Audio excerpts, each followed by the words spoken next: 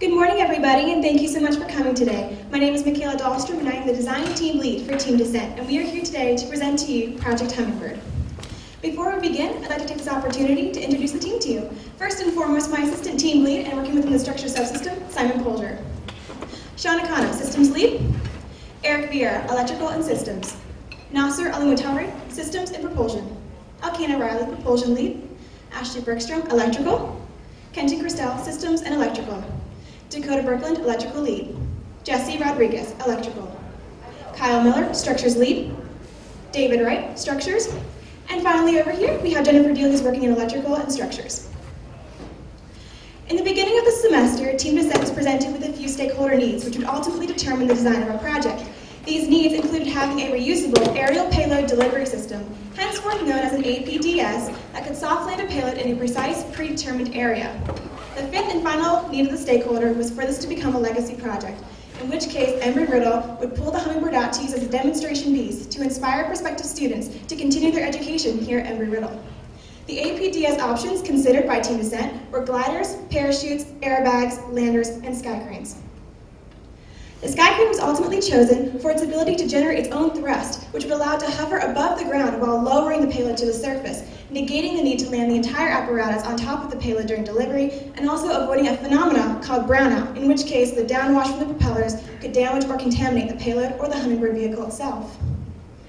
We are a space track team. However, we are inspired by space missions, but we must be able to test here on Earth. There were two major sources of inspiration for the project. This extraterrestrial inspiration was the skycrane that delivered the Mars Curiosity rover in 2012. As you can see in the sequence of figures behind me, it was able to generate its own thrust, lower the Curiosity rover to Mars, detach, and fly away. The terrestrial inspiration for Team Descent is the Sikorsky skycrane. It was originally intended in 1962 for military purposes, but is now being used for a multitude of reasons, including construction and firefighting efforts. Our concept of operations is as followed. The payload will be attached to the Hummingbird vehicle. The system will be turned on and a systems check will ensue to ensure all components are working correctly. The Hummingbird will then ascend to an altitude of 200 feet.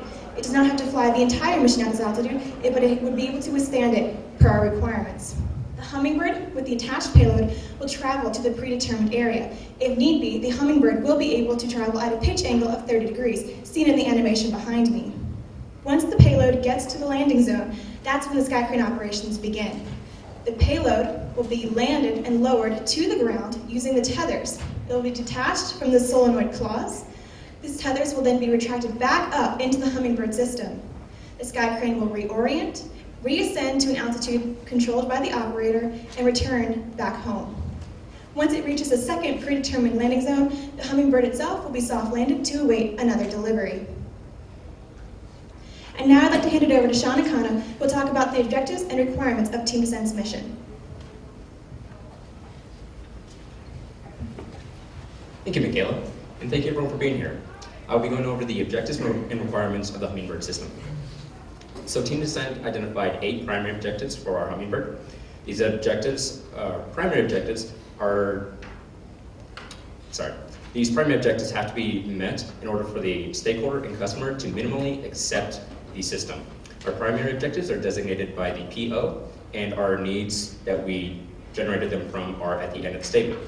Our primary objectives are as follows. The Hummingbird should be reusable, land to be recovered, soft land the payload, take off with the payload attached, transport the payload, fly in a stable configuration, land in a predetermined area, and be controlled by one operator. In addition to our primary objectives, we have identified 4 secondary objectives. These are objectives that will help give value to our system. We used SO to designate our secondary objectives, and these are that the Hummingbird should avoid payload landing zone disturbance, traverse above or around obstacles, land the payload upright, and become a legacy project here in Embry-Riddle, Arizona. And finally, we have 4 tertiary objectives add value to our system. These are designated TO, and they are to keep the setup and stowage time to a minimum, travel at a high speed, land the payload on different types of terrains, and look aesthetically pleasing. Panelists, in front of you, you will see a long sheet of paper with our requirements hierarchy. From our objectives, we generated requirements. We have 17 system level requirements and 27 system level requirements. The top 4 above me are our topmost system level requirements, and we broke this down into our lower system level requirements, and broke this down into our subsystem level requirements to help determine our components. Now I'd like to bring up Eric Vieira to talk about our configuration.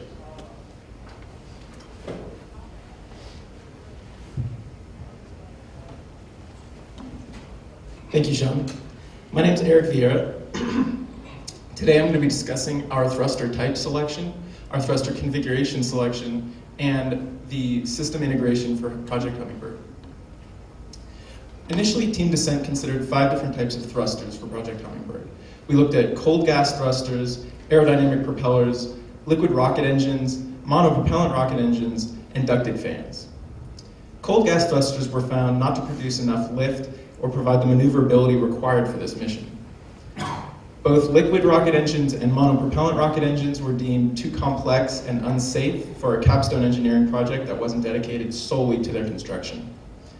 Ducted fans were found to have about 50% the efficiency of open aerodynamic propellers, which were selected as the best choice for this mission.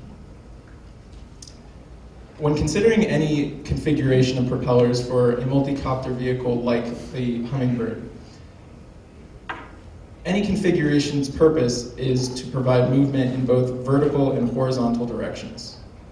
For 1 and 2 propeller configurations, complex gimbaling and control algorithms are required to fly the vehicle easily.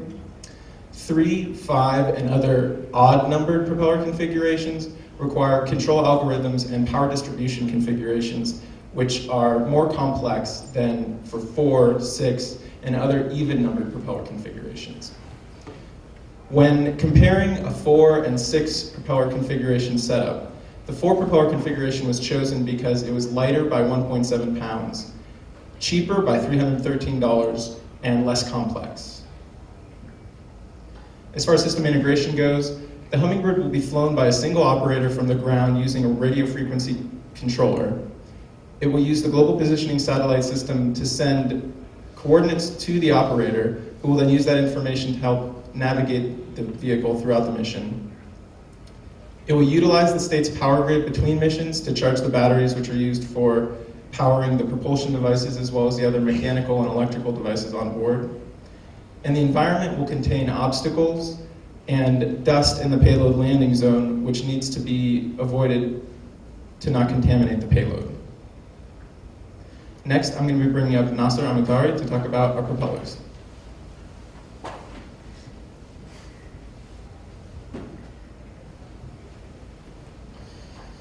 Thank you, Eric. My name is Nasser Amitari, and I will discuss our propeller component selection. The propeller is responsible for contributing to the requirement listed at the top of this slide. The most important of these requirements is that the thrusting devices are capable of the most important of these requirements is that the thrusting devices are capable of producing 44 pounds of thrust. In order to satisfy this requirement, propellers must be chosen that are capable of producing this output at a reasonable rotational velocity. A trade study was initially conducted to analyze the thrust each propeller must output. From our research, advice from faculty, it was found that multi-rotor vehicles are typically built to have at least a thrust-to-weight ratio of 2. Therefore, our estimated total loaded system was 22 pounds. The needed output was 44 pounds of thrust. As Eric described, the configuration of the system was determined to be 4 motors, which means that every motor has to produce 11 pounds of thrust. We decided to choose an APC brand propeller because the company provides the performance data to their products. Our selection is the APC 18 by 5.5 propeller. We choose that because it's fairly inexpensive and has a large, efficient propeller of 18 inches and also produces 10 10 to 14 pounds of thrust at 6,000 to 7,000 revolution per minute, which satisfied our requirement. Next, I would like to bring up Elkan O'Reilly, and he will discuss about our next component selection and analysis.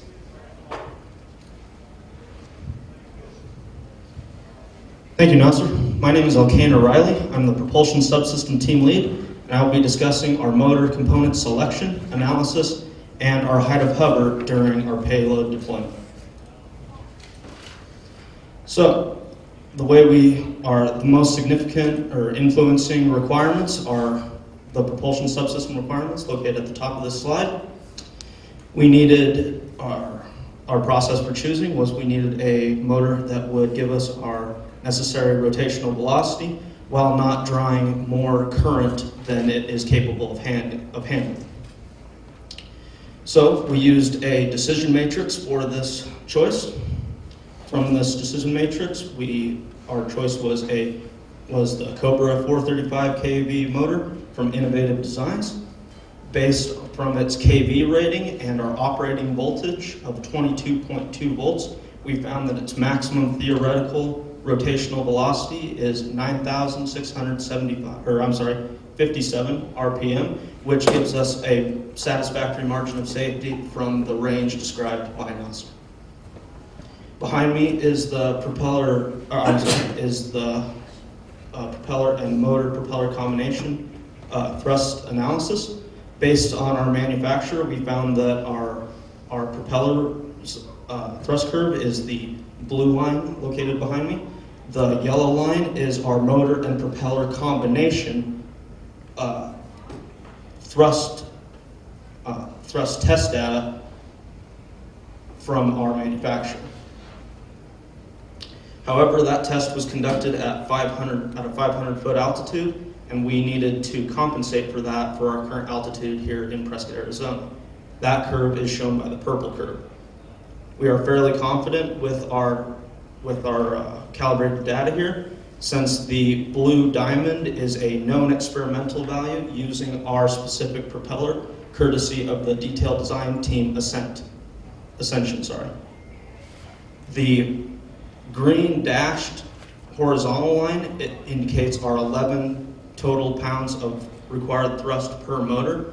Therefore, you can see at about 7,000 RPM, we should be producing our required thrust.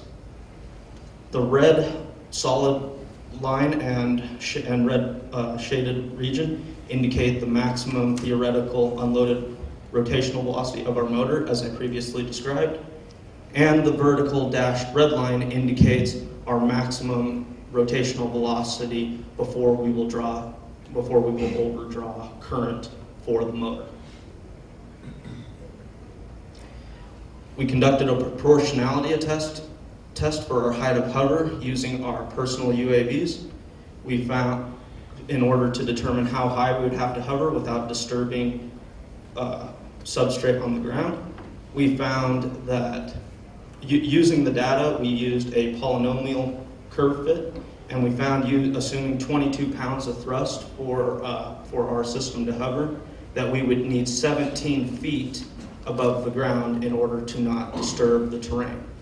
However, we have an electrical requirement which says that during hover, we can deviate in altitude by 3 feet. Therefore, we added that to our height. And finally, we added a design margin of a final design margin of 25%, which yielded a total height of 25 feet for our height of hover. Next, I would like to give the floor to Ashley Bergstrom, who will discuss our next component selection.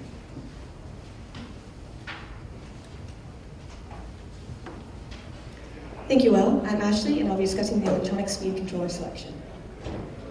So an electronic speed controller is exactly what you'd expect. It's a device that controls the speed of an electric motor as well as its direction. And that being said, Team Descent put requirements in place for our project, and the one that pertains to this component specifically is a need for 44 pounds of thrust. We then conducted a trade study in order to find the best component with a couple different measures of merit that fit our project. Those measures of merit were max current draw, optimization of size, weight, and expense in that order. We decided to go with the Turnigy SuperBrain 80 amp brushless speed controller because primarily the max current draw that this device can support. The SuperBrain can support 80 amps of current draw, and the max current draw for the motors on the Hummingbird is only 54 amps, which means this device can support 26 amps above our max, which is very helpful. Additionally, although it was one of the more expensive options, costing about $70, at 57.5 grams, it was the lightest, helping keep us within our weight budget. It was also the best fit for the restraints put in place by the structure subsystem group as far as size is concerned. Another beneficial factor of this device that we can use during flight is an integrated flight data logger, which can log data such as voltage, current, temperature, motor RPM, and throttle travel for the entirety of the flight. So although this feature did not impact our selection process, it is something we can use during flight and can aid in mission analysis. Lastly, this is a recommended name brand by professors on campus, which is reassuring to Team Descent, which is why we decided to go with the Turnigy SuperBrain. That being said, considering the research done, Team Descent has concluded that this selection will help us satisfy this requirement. Next, I'd like to invite Kenton up to speak on the next component.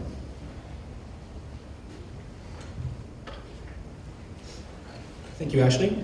My name is Kenton Christel, and I'm going to be going over the battery and charger selection for Team Descent. So our batteries have two requirements that they have to satisfy.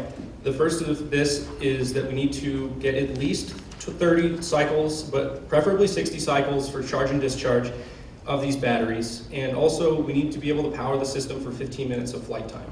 So using these minimum requirements, electrical and propulsion worked closely together to create a MATLAB code to predict engine performance, and found that the minimum milliamp hour requirement for our energy storage devices would be 18,000 milliamp hours. And also we would need to have a 25C discharge rate to be able to satisfy the maximum amperage draw from the motors. So using those, we looked at different battery combinations that would be capable of supporting that, and we performed a trade study. The factors that used to down select during that trade study were weight, cost, the amount of batteries required for that combination, and also the batteries, the volume that those batteries would occupy. So using those, we found that the battery choice that would satisfy the requirements best was using 3 Thunder Power TP6000 6 SPX25 batteries that would be wired in parallel to satisfy the 18,000 milliamp hour requirement and give us our desired motor performance. Also related to this is the charger. We need to be able to recharge our batteries within 50 minutes according to the requirement above me. And using the battery size and also looking at different charging amperages, we found that the best charger for this would be the TP820 HVC 2-port LiPo charger. It's a smart charger. It has an LCD display that allows the user to see information on the battery charging status, and also we're able to charge two batteries at once, and with a charging amperage of 20 amps, we're able to charge these batteries in 18 minutes, which means that we're going to have to use 2 batches since we have 3 batteries, and a total charge time of 36 minutes, satisfying the requirement. Next, I'd like to invite up Dakota. We'll go over our next components and analysis. Thank you, Ken. I'm Dakota Berkeley. I'm the electrical subsystem team lead, and I will be talking to you today about the flight controller and the receiver selection. So relating requirements to the flight controller is that software correctly executes user input. So for one operator, it has a 5-foot radius horizontal hover and a max horizontal velocity of 2 feet per second while in hover, and then they maintain an altitude with the deviation of 3 feet, as well as allow sensor suite to allow for a hover over a desired area. So we also have the requirements of 30-degree pitch angle and a 30-degree roll angle. So determining features for these during our trade studies was the cost, the precision of the vertical hover, precision of the horizontal hover, as well as the maximum the flight controller could maintain stability in. The flight controller choice was the DJI NASA M Lite flight controller with the GPS encompass integrated. This includes a sensor suite with an IMU, magnetometer, as well as the GPS system that is attached with it, and a barometer. So the vertical deviation is 2.6 feet and the horizontal deviation is 8.2 feet, successfully meeting the requirements above, and has a max pitch and roll angle. The receiver is used to communicate between the operator on the ground and the flight computer on board the Hummingbird. So this aids in the requirement of the accessibly executes user input. Primary determining features when selecting our VR trade studies was S-bus compatibility, which is a single line input, allowing for less wiring inside the Hummingbird. So there's one wire going from the receiver to the radio flight controller. It has fail-safe and hold functions that can be adapted, or if connection is lost, it will automatically send a hold function to the flight controller. The telemetry function allows telemetry to be sent back down to the operator and view what's going on the system while in the air. 7-channel minimum to use the maximum, to allow for the maximum use of our flight controller and our radio controller. Dual antennas to avoid any null points with RF signals. So the final selection was the High-Tech Optima SL S-Bus 8-channel receiver. And now I'd like to bring up Jesse Rodriguez, who will talk about the next component.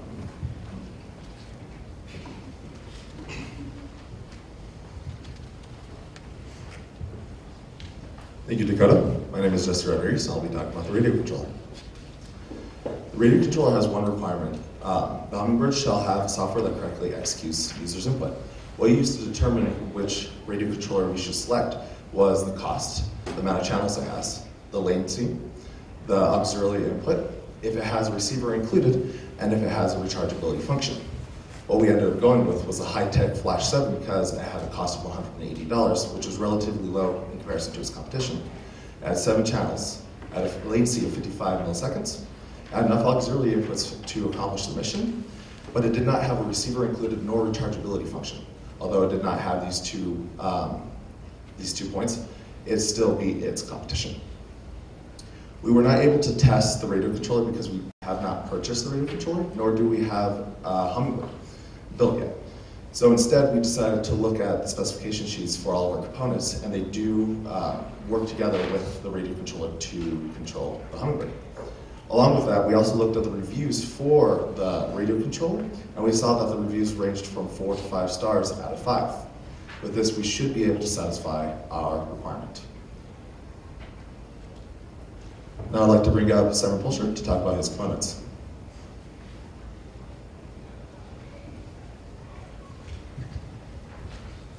Thank you, Jesse. I'm Simon Pulcher. I'm the Assistant Design Team Lead for Team Descent, and I will be talking about our landing gear, the skycrane system, our cowlings, and the internal wire routing for Project Hummingbird. Our landing gear is a simple fixed gear system. It has to provide at least 2 inches of ground clearance for our payload and be able to survive an impact force of 6 feet per second. A material trade study was conducted to determine what we wanted to use to build this.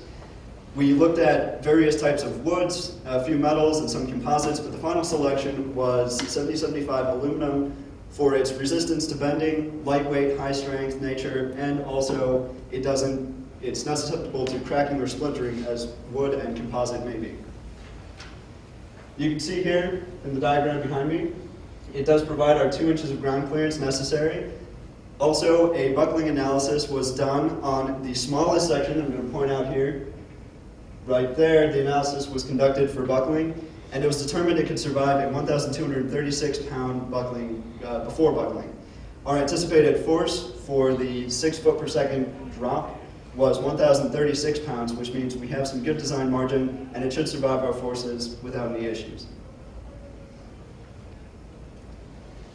The skycrane claw is what is used to attach the payload to the Hummingbird system.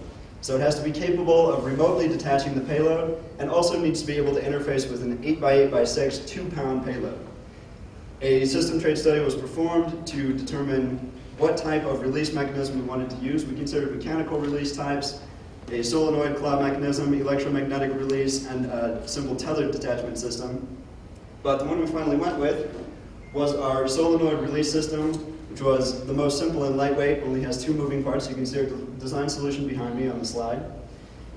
And this is a very lightweight, low power draw system. The entire 3-claw system uses 0.285 pounds and will, per detachment, uses 1.43 milliamp hours of power. So it's a very low power draw system. Analysis was conducted to determine if it would release properly from the payload or not. We used the assumptions of the coefficient of static friction for 70-75 aluminum, and it was designed to a 7.5 pound payload to ensure it would be able to release even in an emergency situation where we were perhaps accelerating upwards with the payload hanging onto the Hummingbird. It was determined that the solenoid cloud would be able to release with a 1.09 pound margin, design margin, which should account for any additional friction or binding forces that may occur during actual testing. The tether system is what's used to connect the solenoid claws to the Hummingbird itself. Again, the related requirements are being able to remotely detach the payload, and it has to be able to interface with the 8x8x6 2-pound payload. The skycrane tether is what allows us to lower our payload the 25 feet necessary to avoid any substrate kickup or dust contamination of the payload. So a trade study was conducted to determine what we wanted to use for the load-bearing tether material. We looked at paracord, some conductive wires, and tape, but the final selection was braided fishing line due to its high strength, low weight, very low diameter nature. Now, the tether, or the fishing line tether rather, does not supply power that we need for the solenoid detachment mechanism. So each tether is going to consist of the load-bearing element, which is the wire, and we also have 28 gauge insulated wire which runs our power down to each of our solenoid claws. So it is a 2-wire system, which makes it a little more complex, but during testing it was verified that it could sustain all of the weights, and also the spool that we're going to talk about in a minute was capable of winding both on without any issues. The spool is what allows us to retract and lower the payload as needed for landing operations. The requirement related to this is being able to land the payload under 1 foot per second to avoid dust contamination and avoid damage to the payload. A trade study was conducted on what type of setup we wanted to use. The final selection you can see behind me is a single spool motor, single spool system that feeds all 3 tethers in. I'm going to take a minute to talk about this diagram. You can see our winch motor up here connecting to our spool system. It's a 3-channel spool. We'll go over in a moment. And then those tether wires feed through the eyelets, through this triangle spacer right here, which is to prevent any tangling of the wires when unloaded. And then they feed to the solenoid claws, which connect and detach the payload. This is a closer view of our spool that we designed. This is a 3D printed version of our spool, which we did testing on to ensure that it would wind properly. Notice that the spool is broken into 3 separate sections. This is to avoid any unnecessary tangling or friction caused by spooling on the wires. So each tether will have its individual section of the spool, which should prevent any binding or issues with tethers overlapping each other. An analysis was done based on a 27 RPM motor to determine what our wind speed would be. We had a maximum wind speed of 0.59 feet per second and a minimum wind speed of 0.4 feet per second. So both of these are well below our 1 foot per second requirement, which means we should be landing our payload softly per the requirement. Our skycrane motor is what runs this entire system. Again, it has to be able to lower the payload at under 1 foot per second. The trade study conducted for the motor was, first we looked at just a straight electric motor with no gearing, but it was determined that a motor large enough to provide our required torque would be too large for the Hummingbird system. So we needed a geared motor. We looked at creating a custom gearbox, but instead decided to go with a pre-made spur gear motor, which simplified our design and met all of our requirements. Our final choice is shown behind me. It's the Electrocraft Series 116 spur gear motor. It provides 31 inch-pounds of torque, and an analysis determined that our generated torque on the winch system or on the spool system was 19 inch-pounds by the hanging payload. So that 31 inch-pounds of torque gives us a good design margin to overcome any frictional forces or additional in-flight forces we haven't anticipated yet. So it should satisfy all of our requirements. The next component designed by the structure subsystem were the cowlings. Primarily, these cowlings relate to our aesthetic requirements of having 70% of stakeholders thinking the system is visually appealing and having blue and gold colored surfaces to match the Embry-Riddle paint scheme. However, it does satisfy some legitimate structural requirements as well, by having 75% of the non-tethered wires stuck into the surface and supplying structure for some of our flight controller elements as well. A trade study was conducted to determine what elements we wanted to add to our system as far as aesthetics. So we looked at commercially available drones and what they added to their elements to make their systems visually appealing. We found that common throughout was a lightweight plastic cowling, a symmetrical side-to-side design, an established front and rear of the drone, and also an internally wired system. This is our design solution that we came up with behind me. You see we have an established front and rear of the system, side-to-side symmetry. We have the smooth paintable surface, all of our flight equipment is covered, and all of our wires are internally routed. You'll notice the system is ported. There are ventilation systems here. Also the front is ventilated as well as the rear. Our electrical system does generate quite a lot of heat, so we wanted sufficient airflow to cool that system and make sure we don't damage any of our components. So this component should satisfy all of our stakeholder requirements by meeting the aesthetic approval, providing the paintable surfaces, as this will be 3D printed PLA plastic, and it will also provide space for internal wire routing. A trade study was conducted on internal wire routing to determine if it was worthwhile, and the main things that we looked at were user safety and avoiding damaged wiring, which is why we decided to route our wires internally. Our system does produce very high amounts of power, and we want to prevent any injury to our users, which is us, so we want to avoid any potential damage to ourselves, and also we want to avoid any potential damage to the system. We don't want anyone snagging any of the wires, disconnecting any wires, which could potentially damage our mission success. So, this upper cowling provides the primary internal wiring space. It covers all of our flight components, as you see here, our batteries, winch system, and our flight computer as well. All of those wires will be inside the upper cowling.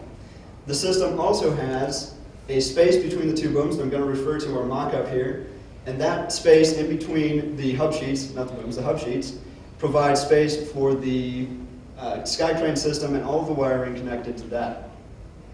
The booms that you see here and here are hollow and provide space for our motor wires, so all the power that we need to supply our motors. We have very thick wires, but fortunately our booms provide a perfect space to route those internally to avoid any damage or injury. This should satisfy our requirement by providing about 90% of our wires being tucked into the system, which is well above our 75% requirement. Now Kyle Miller will finish off the structure subsystem.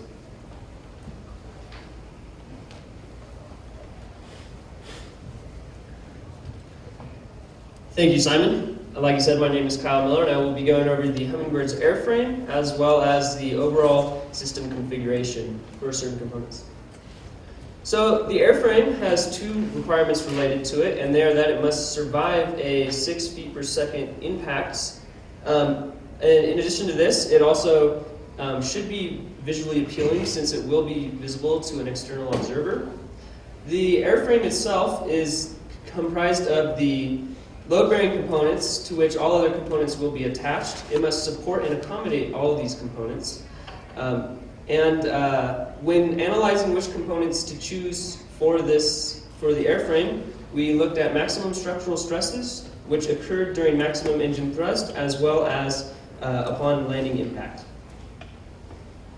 So the first component were the airframe hub sheets, shown here, and these are really the central, they're the center of the Hummingbird, the most important structural component.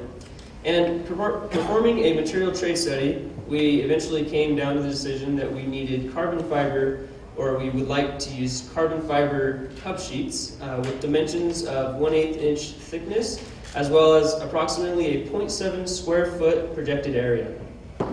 And the specific sheets that we chose, which we are buying from a manufacturer, have the layout shown here.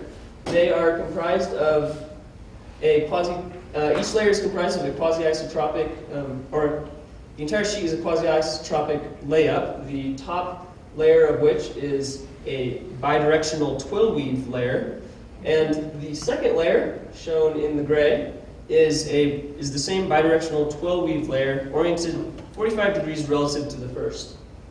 This pattern is repeated 4 times down to the midplane of the sheet, where it is reflected symmetrically. We have the hub sheets oriented such that half of the layers will have fibers parallel to the booms in order to maximize our resistance to bending stresses due to engine thrust. In addition to this, the manufacturer has given us a tensile strength of 512 KSI, which is extremely strong. However, this is not directly a correlation to bending strength. It does show that the carbon fiber sheets are extremely strong and should have no problem meeting our expected or our maximum landing impact speed of 6 feet per second. The airframe booms are the second component of the airframe, and using a similar material trace study, we also chose that they should be made of carbon fiber. Their dimensions they have a square cross section with dimensions of approximately 3/4 inch side lengths. The length of the booms will be 13 inches. Cutouts shown here on the top and bottom side of the booms will be used to mount the electronic speed controllers. Notice that the bottom cutout is in order to allow airflow over the electronic speed controllers, which tend to heat up quite a bit during operation. Holes are also cut on this end to allow for the mounting of the motors to provide thrust, and on this end to mount the booms themselves to the airframe hub sheets. We believe that this will be sufficient to help us meet the requirement of a 6 feet per second impact, as well as being visually appealing due to the carbon fiber material. Lastly, I'd like to go over where some important major components are on the Hummingbird. Starting here at the end of the booms, we have the motors and the propellers, which will provide thrust to the system.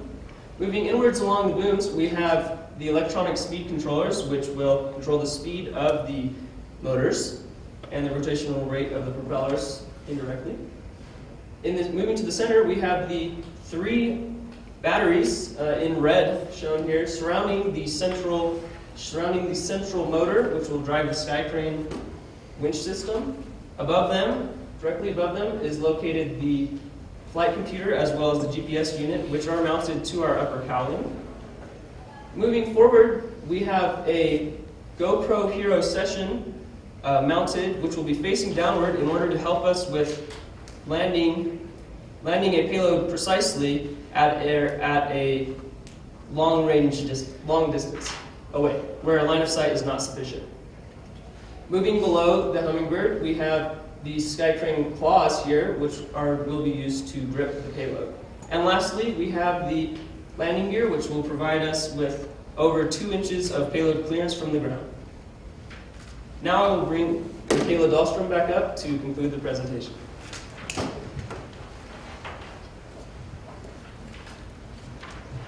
Thank you, Kyle.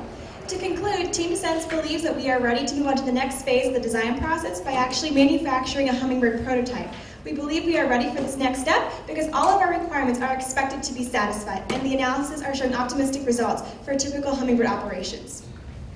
Team Descent would like to thank the following people on the screen, either for their engineering, intellectual, material, or financial contributions to Team Descent and Project Hummingbird. This concludes today's briefing, at which point in time I'd like to invite the entirety of Team Descent up to join me and open the floor to any questions.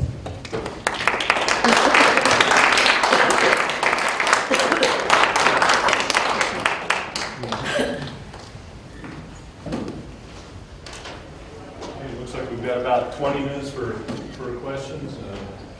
Just work our way down the panel.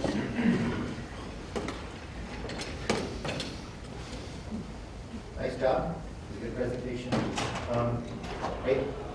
One comment that I had as we were going through and showing the different pieces that were picked, I never got a sense of the different things that were looked at. What when you're looking at speed controllers, we just got to see the one. Which other ones were looked at? And so if a person is knows about all the different components, they'd be going, well, why didn't they look at this one? And so that would answer those kinds of questions. And the other thing was, did you use decision matrix for each of the things? Because some of the ones you mentioned that using a decision matrix, other ones you didn't really talk about that, so I wasn't sure if you did. And then when you did the decision matrix, what were the parameters that went into them? what were the factors that you considered, and then the weightings on those might have been interesting to see to help you understand how you go to your final pick. I just got a sense of, these were things that, here's the guy we got. And I didn't really get the sense of the rationale for some of those.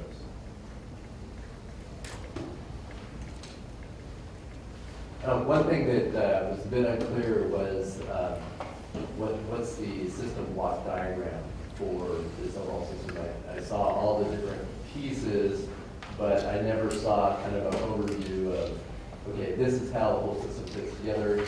These are the key interfaces that need to be there. So in a preliminary design, we should have that kind of understanding that will bring all the parts together and make sure that you didn't miss anything. So I did have a question about software. So have you considered what the software requirements are that will go into the processor?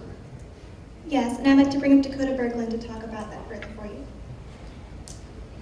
Yes, sir. We considered the software requirements. However, none of us are software engineering students nor electrical engineering students. So we deemed that trying to make our own software for this project would be too complex for our 2 semesters.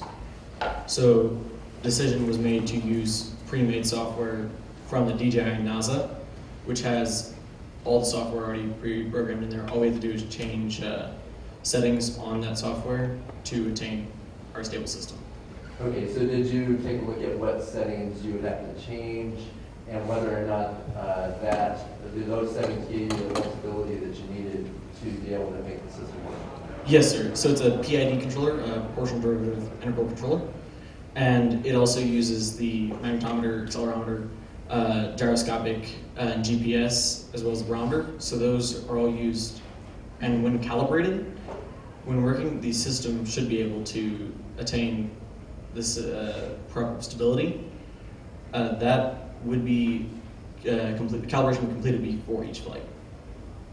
Okay, yeah, so I get that you're getting used commercial software. Did you actually, you should be able to do kind of the top level requirements for that software to evaluate whether or not the commercial would meet your requirements? Yes, we did. That was part of the requirements. We had max pitch angle, which the software can adjust. It has a max horizontal velocity during hover mode, which can be adjusted, and the system can be set up for proper use, and that is all changed via software. Everything that it does meet requirements. Okay, and then the other thing was, so I was wondering if you took into account on the payload, so this is for, I guess this is for a different, on the payload, lowering down the payload, what about rotation of the payload due to winds? Did you do an analysis to determine what kind of effect that would have on the overall vehicle?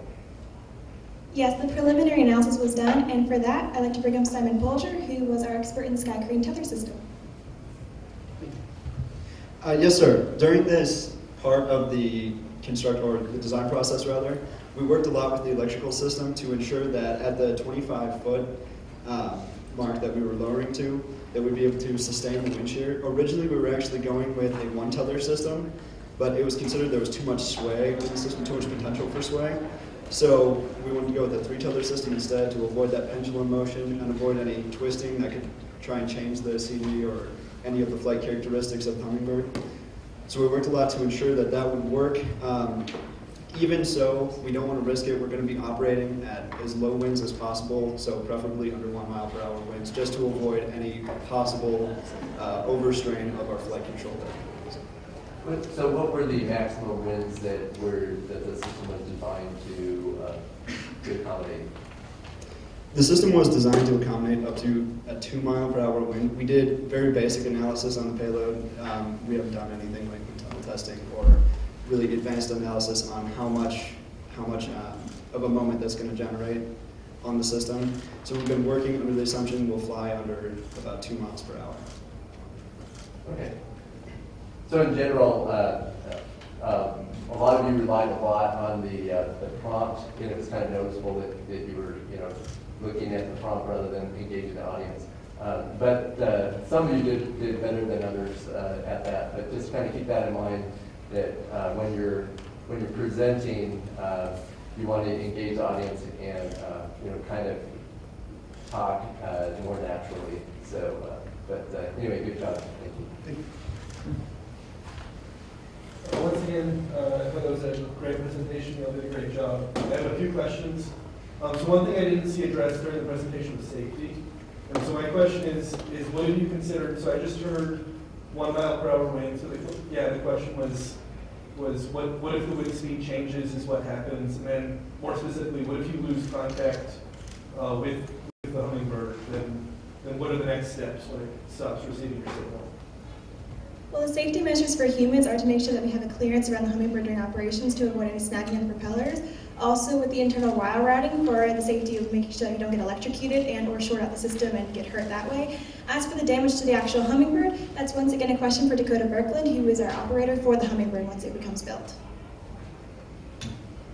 So your question was relating to the connection loss to the Hummingbird? Right. So for that, with the combination of the high-tech Optima and the DJI NASA, those actually work in conjunction when loss of connection is to the ground.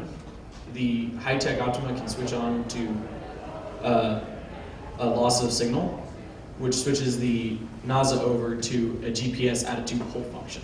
Okay. So it will hold its position until it either regains signal, and then also in the programming of the NASA, we can set an auto land feature if connection is lost. So the Hummingbird can land itself in loss of connection. Okay. I had a question. The choice of 3 solenoid claws, and then one is why 3, and 2 is what happens if, say, one of them holds on an off-center payload, still attached, and what do you expect to happen in that scenario? Well, 3 of the solenoid claws were chosen for the 3 tethers because one of our definitions for the term of stable configuration required not having expected swinging from the pendulum motion or spinning, which is what we expected to have happen with just the 1 or even 2 tethers to the solenoid claws. As for the specifics of the solenoid claws and what happens if unbalanced, I'd like to bring back up Simon Polger, who once again is our expert in the solenoid claws. All right, so during a potential failure of one of the solenoids, the system could, as you said, potentially flip the payload and create a pretty awkward situation for us, unfortunately. Most of that is we're going to do a lot of testing on the system to ensure reliability. We may, if the solenoid is considered too unreliable, which some teams have had issues with solenoids in the past, we may switch to a more reliable system such as a servo-based system, which will use the same claw mechanism, just change out the actuator type. So essentially the best I can tell you there is a lot of testing and verification that this will release on time every time. Okay, and all 3 at the exact same time? Yes, sir.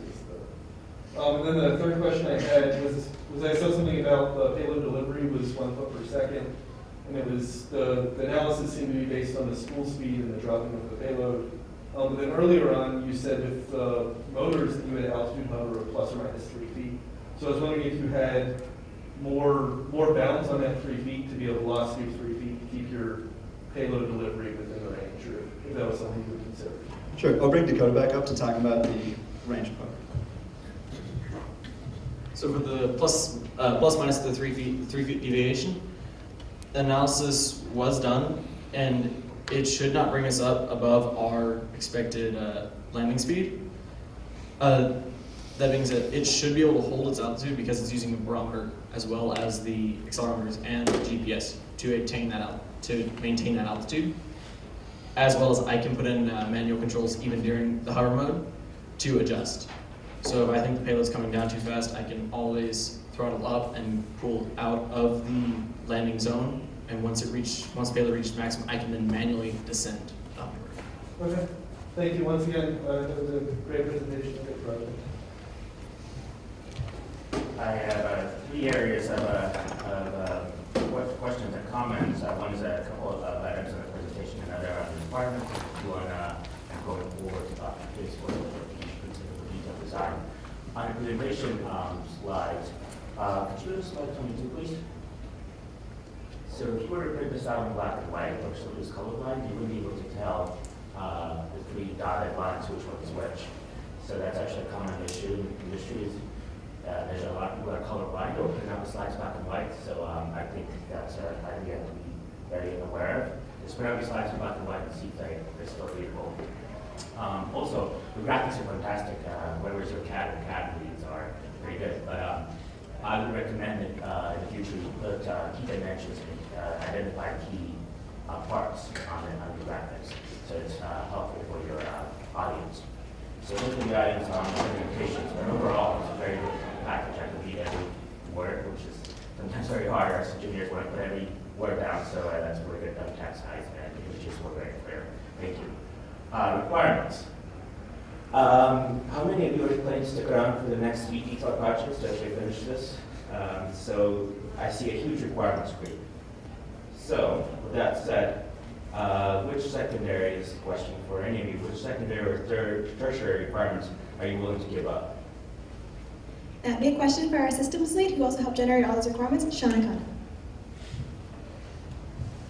So we've actually gone through, I think, 3 or 4 major requirement revisions. Before we had roughly 65, and we trimmed that down to about 44. So in the future, at the beginning of detail, we'll be revisiting those requirements again, determining which ones we can actually meet, and at least in the time given, and see if we have the capabilities of meeting them based on our analysis from here. I still would like for you to tell me, or take a look at your requirements sheet if you want it, and tell me which one of these requirements you're going to be able to, if you can give up without really sacrificing much, in terms of your overall mission objectives. Okay. Could you go to slide 89, I believe? 80. Okay, go to 65. It's, okay.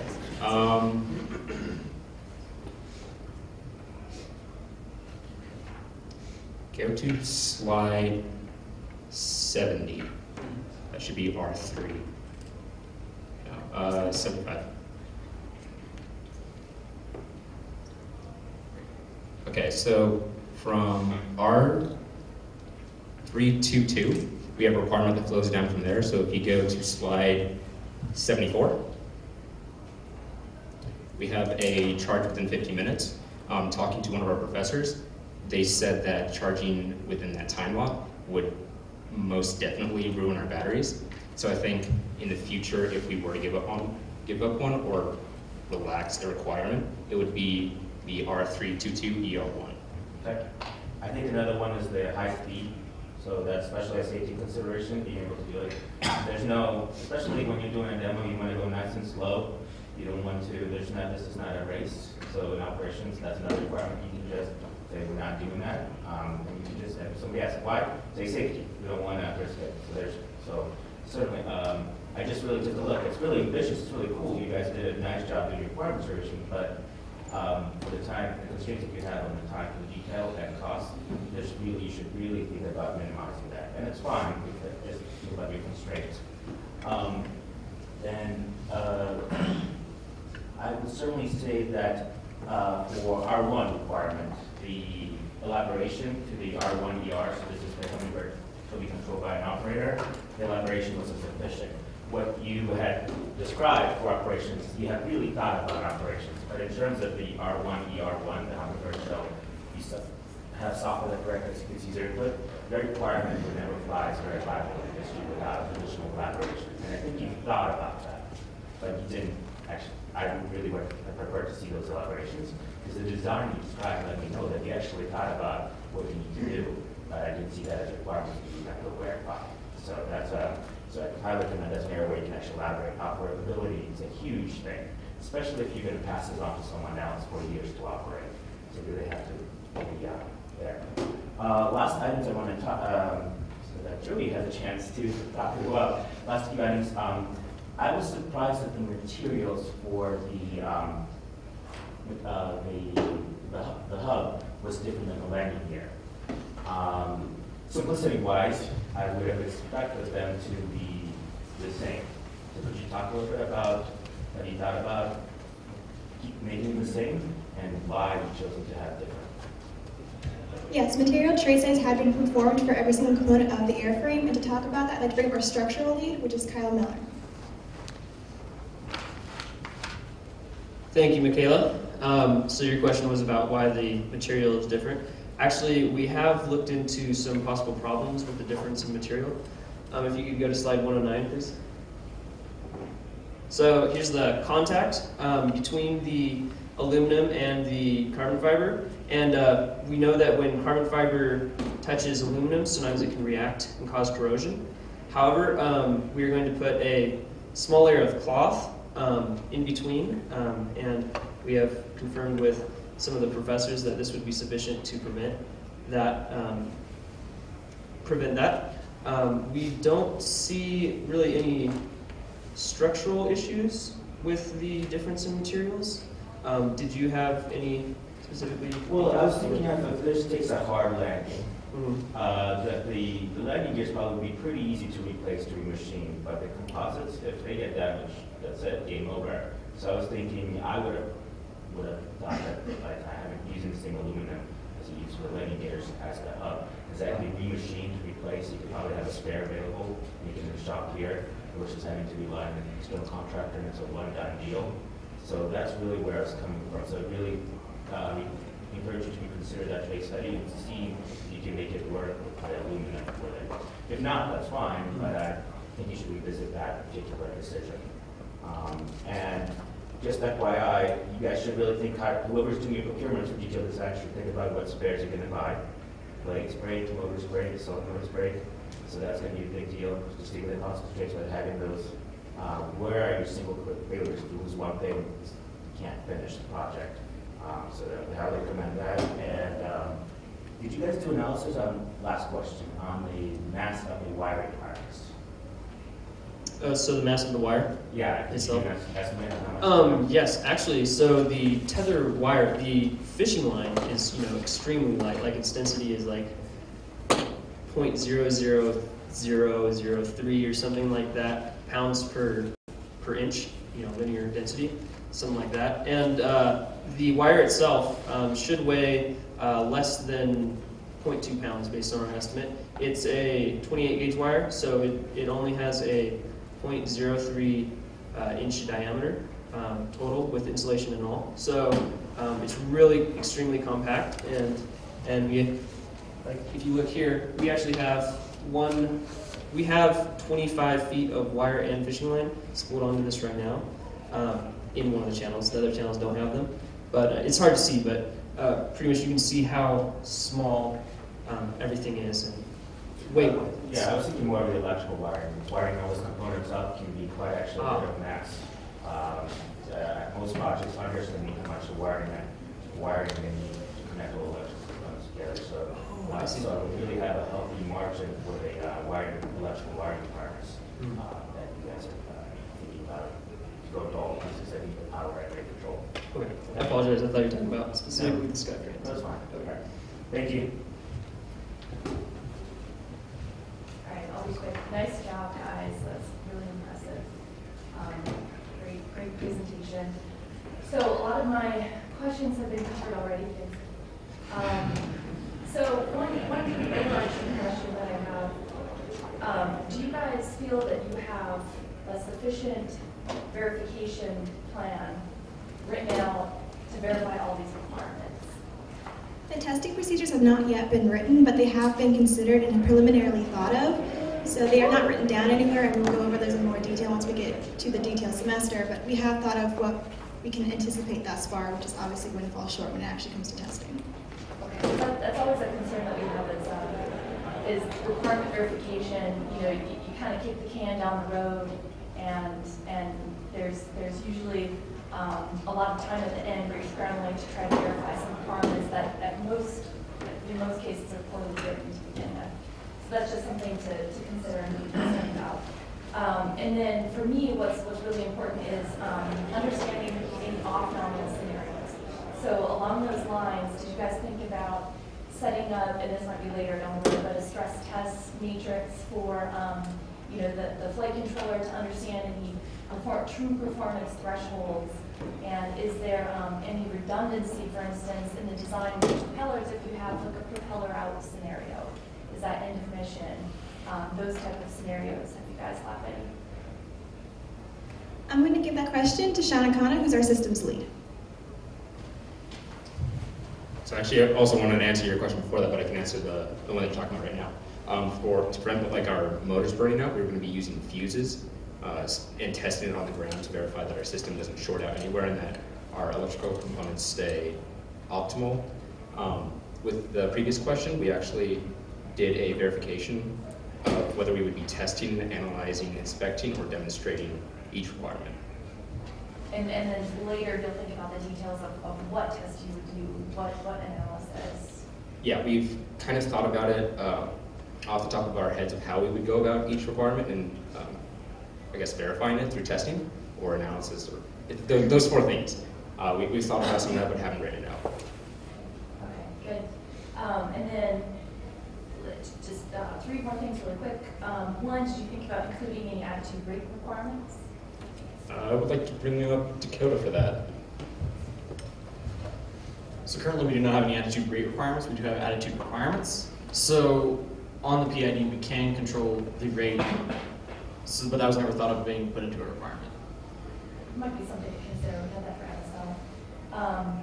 The other thing, this is just a nit, on diagrams when you talk about roll, pitch, yaw, if you could actually put up a diagram indicating, because there were a couple miscommunications that we had on MSL where we need to clarify that in conversation. And then the other thing is, did I miss it? Is there a wind speed, max wind speed operational requirement that I missed? So there is not that I believe. So the flight controller, I don't remember the specifics as to what wind speed it can accommodate for, but as part of a risk analysis that we performed, in the case where we get a sudden wind spike, we would abort procedures and land the system. And we would have to come up with some kind of guideline as to what our maximum wind speed that we can fly in would be. Good, that's all I have. You guys are awesome.